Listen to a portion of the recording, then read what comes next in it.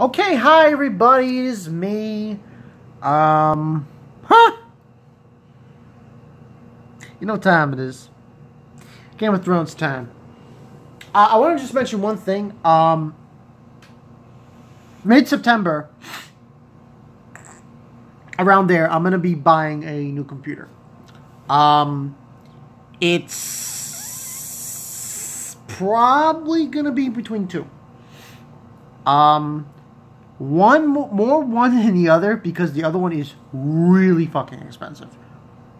Even at Best Buy, it's expensive. It's expensive as all hell. It's probably going to be the Dell laptop gaming computer. You know, I think that's the way I'm going to go. The laser one is really expensive. I don't know if I'll be able to afford that one. But yeah, look forward to something like that. I can't promise that I'm going to be doing actual videos like this one. Can't promise that because work on the weekdays really hard because you got to edit. I got to edit it and everything, and so on and so forth. It would be very hard to actually start editing and stuff. But moving on, Game of Thrones, Season 7, Episode 4.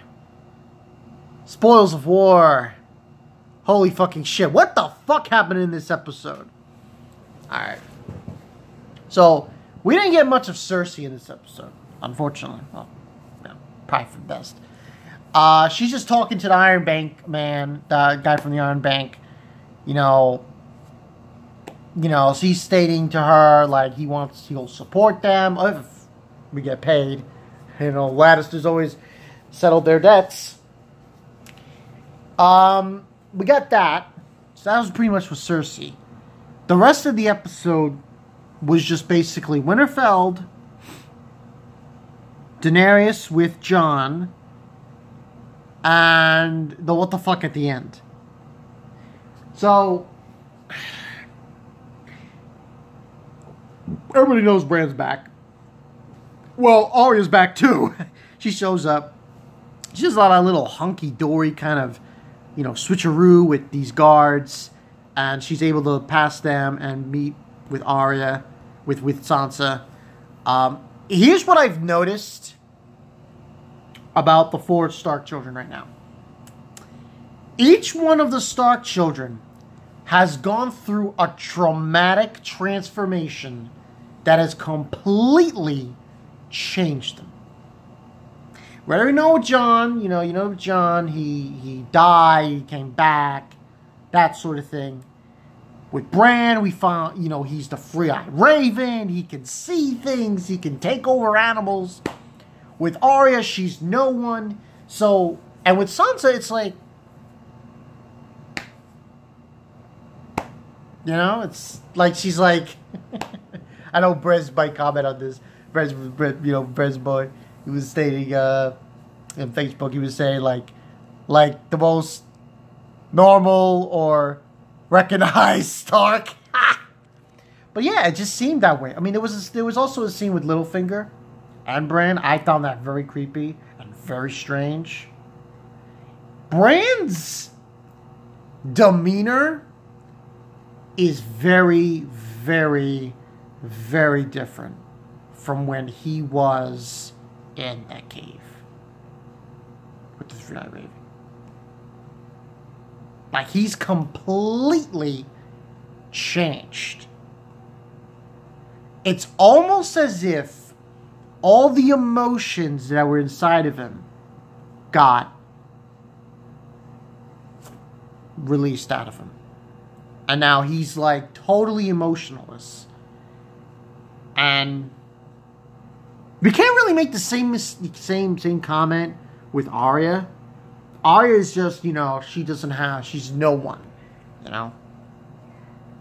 But both these children, both Arya and Bran, they just totally changed to the point where you say, wow. So Bran basically, he sees everything pretty much. But it's just like, he's not Bran anymore. It was kind of funny with the scene with Arya and Sansa, because it seemed like she was going to kill people. And Bran already knew about it. He saw her. He sees everything. That whole scene with the three of them, was totally bizarre. And then you had a scene with Brienne and Arya fighting, which was interesting, but at the same time strange. And then Littlefinger's looking on.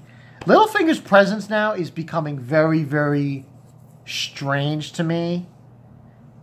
And the more we go into this thing between the three Stark children, with Jon not being there, and Littlefinger, it gets very, very weirded out by it. But that's basically what transpired at Winterfell. Really nothing else happened. And, you know,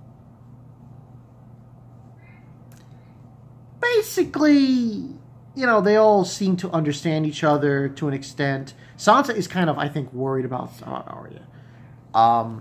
To an extent. Now, I don't know where this plot point's going.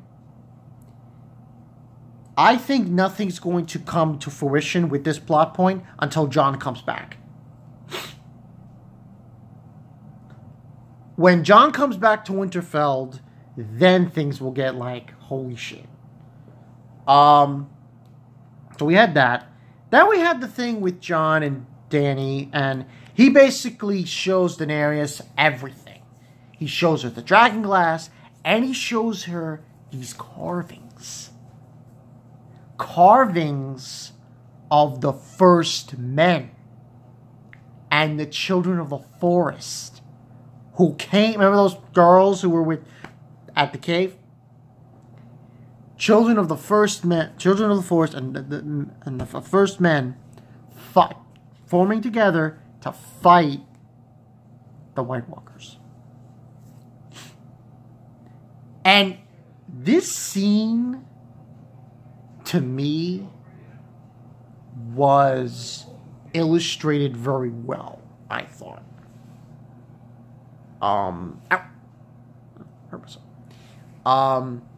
I think it was illustrated very well because it was obvious in Daenerys, that she believed him in that instance. And it seemed like she was willing. She was willing. It really shocked me, this part. To give her dragons, some of them, one of them, to him, so he could defeat the White Walkers. And all she said was, "Bend the knee." And obviously he's, you know, he's still hesitant. He's still hesitant, telling her, I can't, you know, it's like everybody tells me not to, you know. And this scene, after they're done with their little meeting there, showing of that, results in. There was also another scene with Jon and Davos and what's her face. I thought that was kind of funny. Her name eludes me at the moment. Because that scene was kind of funny because she's like, "Oh, we don't have bastards." She's funny. But anyway, they get bad news, obviously, about King's Landing. I mean, not King's Landing, about Castle Rock. So, you know, it's bad. And then she then looks at Jon for advice. And he gives it to her. He basically says that attacking the Red Keep, attacking King's Landing, you'll be no better than they are.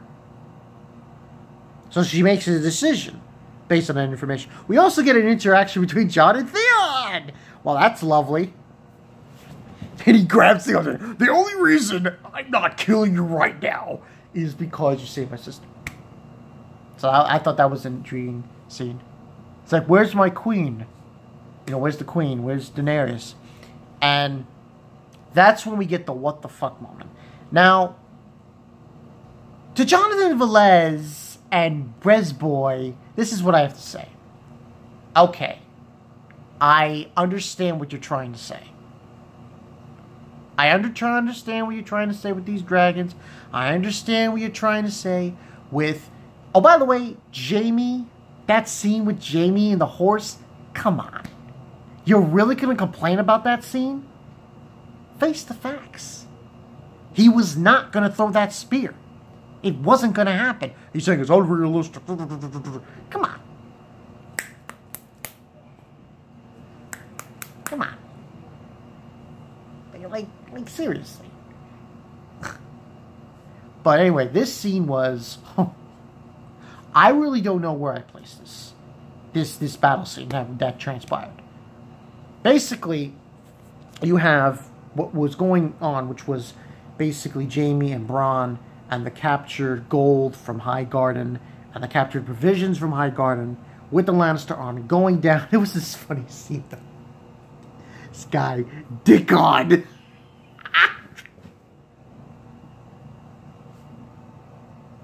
There was this guy. His name, I think Jamie called him Rickon, but his name's really Dickon. It's such a funny scene with Bronn and everything.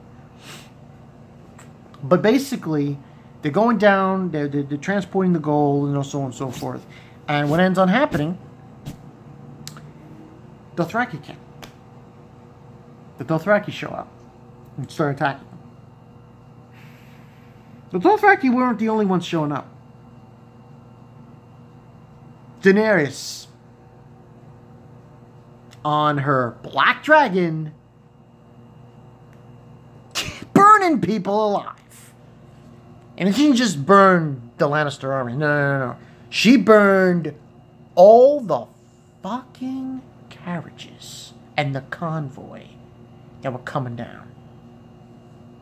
All the provisions and the gold, burned it all. There was this battle scene. The reason why I disagree with everyone who's a book reader is this. For me, this was an awesome scene. Because this was fantasy at its finest. The first thing that came to my mind when I saw this scene with Bronn going with the arrow to shoot the dragon, The Hobbit. That's the first thing that came to my mind. The Hobbit and Smaug and everything.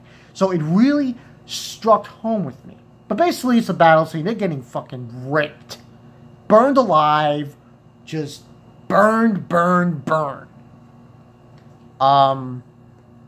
And, you know, Bronn, the only ones who actually do anything in this sequence of events. We actually get to see Tyrion there too, which I found very strange. I guess he went with her. I don't think High Garden is basically that far away from Dragonstone. So it wasn't really a long ride for them. But basically, Tyrion's there and he sees Jaime and everything. And this pretty much results in, you know, Jaime trying to do something. Bronn's trying to help him. Bronn's trying to shoot down the dragon. That was the arrow that they were going to use against the dragons. It does hurt Cersei's black dragon. Dracarys. But, it's like not even that serious. And then people were complaining about Jaime on the horse with the spear. And he was going to... Guys... Listen, I understand the gripe from book readers. But come on.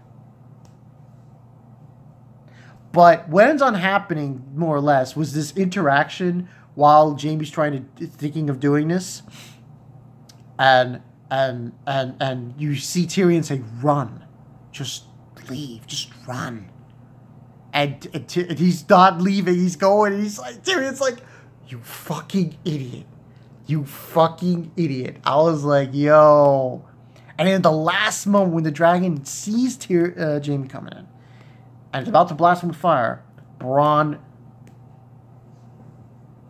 gets him into the water and he doesn't get hit. So this was insanity up the wazoo with this turn of events. Now, rating-wise, for that last scene, listen, and listen, for this video, anyone who reads the book, okay, I'll say this right now. If I read the books, I'd probably say the same thing. I probably would. Maybe I'll start reading them. Get book through books 1, 2, 3, 4, and so on and so forth. And, you know. But it's just, I can't help but feel, I like scenes like that. Like, it just reminded me so much of Hobbit and everything, and just fantasy. The full aspect of fantasy. Of the fantasy genre. And I enjoyed the hell out of it. So that's my take on it. I mean, alright, yeah, Jamie, weapons of mass destruction. Dragons are weapons of mass destruction. They're like nukes. Alright, come on. Really? Fine. They're weapons of mass destruction, Velez and Brez. They are. But I'm sorry. I'm not going to say, you know, to you guys, but come on. Let me enjoy this moment. Fucking book readers. Yeah. Yes, I went there. Come on, man. But I'll give Brez his due. He did give it a fair rating. But still, I thought this battle was awesome. Rating-wise, I would probably not go give this a 10 out of 10. Because the whole episode as a whole, aside from the battle itself, there were some parts that were like, woo, you know, weird and strange to me. So I probably would give this a 9 out of 10. But this was a damn good episode. We got 3 episodes left. This is the thing that pisses me off with this show now. We're getting 7 episodes, and next year, and then 2 years we're gonna get 6. Come on, HBO. Come on, HBO. And this episode was the fucking tease, too. Because it wasn't a full hour. Bullshit. Bullshit. But, yeah. We'll see what happens next week. It seems like we're going to get Jon talking to Daenerys and Tyrion in the throne, where that map is. That stone map. Talking about Bran and that he saw the Night King and everything. So, that's all going to go down. There's a scene where Jon is confronted with the dragon, and it seems like Daenerys is trying to recruit the last army. Good luck with that! So, this was pretty crazy. I'm Bonkai Night Twitch. I'll see you guys later. But yeah, like I said, new computer. Probably going to get it in September, mid-September. So, not going to be doing any live streams like of, you know. It's probably going to be like, Game of Thrones is going to end too quickly.